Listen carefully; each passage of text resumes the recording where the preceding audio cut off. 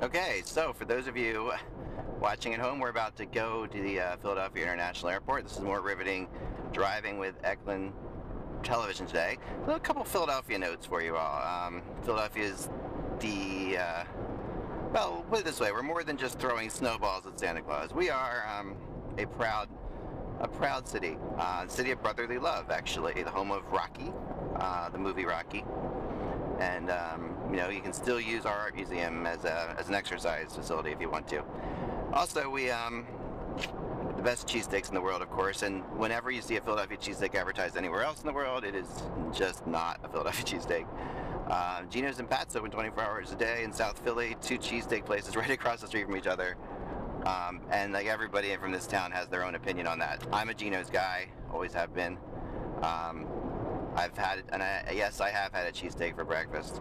So, and I'm proud of it. Geno's is ridiculous. First place I took, one of my buddies, a couple of my hockey buddies, when they come to Philadelphia, if they come here via trade or free agency, we meet up and go to Geno's, because Geno's is the place.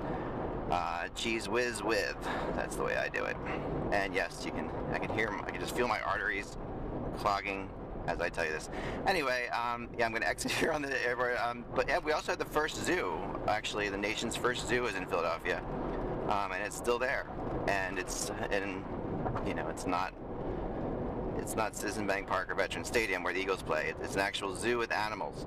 And although no elephants, there were elephants when I was a kid, and the elephants are no longer there. Hopefully they'll be back someday, but no elephants. But an awesome zoo, and they just did some renovations. You ever come to Philadelphia? One of the many things that I think Ben Franklin had a part of. Now I'm not positive Ben Franklin invented the zoo or founded it even. But Ben Franklin is one of Philadelphia's most famous citizens, of course. And this is also the place where we have great, speaking in soccer, in terms of, we have soccer, the World Cup, great youth soccer programs around here, including the Blasters, Go Blasters, the best U13 soccer team in the universe, in my opinion. Maybe because my daughter's the goalie of that team, and I'm one of the coaches. But anyway, yeah, that's the that's a little bit about Philly as we pull into the airport here.